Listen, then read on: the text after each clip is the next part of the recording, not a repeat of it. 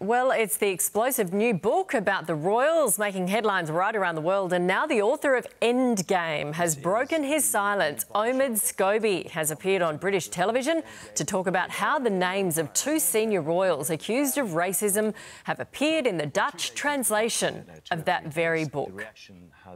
It does feel like a stunt to sell books, which I understand. I wish it was the case. Okay, how did that happen? It's still being investigated right now. What do you think happened? I wrote and edited the English version of the book with one publisher. That then gets licensed to other publishers. It comes after Piers Morgan revealed the names of the royals on national TV. Buckingham Palace is now considering its options. For more, we're joined by Daily Mirror Associate Editor Russell Myers. Good morning to you. Now, you have chosen to name those two alleged royals. We are not going to. Why did you decide to?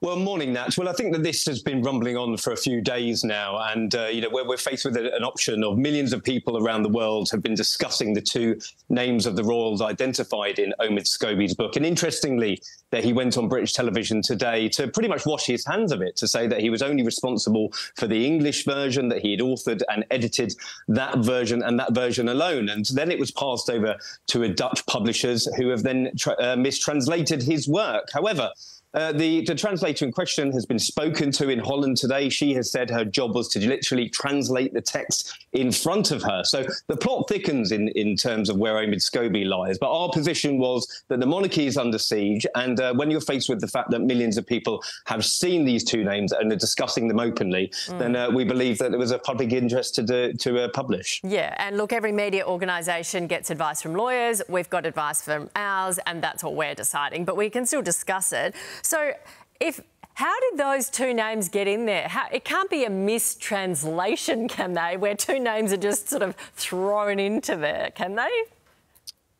Well, certainly if you're Omid Scobie, you would believe that that could be the case. But I think that is falling down like a pack of cards the further we go on. And the situation is that there was one of the names mentioned which could have been a mistranslation. It could have been an error, as the Dutch publishers say. But the problem for Mr. Scobie is that there is an entire paragraph in the Dutch version that names these two individuals by their titles. And that does not appear in the English version. So where on earth have these words come from?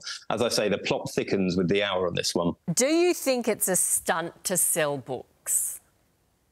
Well, certainly, as Mr. Scobie said today, that he wished that it was that simple, and well, he might, because I think that Buckingham Palace, considering all their options, they were considering legal action when I'd spoken to sources at the palace yesterday. And I think that the magnitude of the events at his door at the moment he may think that it was that simple, but I don't think that is going to be the case for him. OK, just quickly, do you think the royals will speak about it?